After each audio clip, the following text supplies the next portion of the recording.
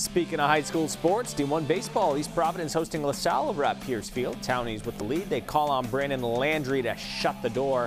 One Ram on base. The senior gets the K to end the inning. Last chance for LaSalle. Same outcome. Landry with another K. East Providence tops the Rams 6-2 the final. Girls D1 Lax. Moses Brown looking to stay unbeaten in league play, visiting the Lincoln School. Lynx in gear early. How about the effort by Georgianne DeFeo? Circles the D and scores as she's falling down. Quakers tough to top. Natasha Goriaron.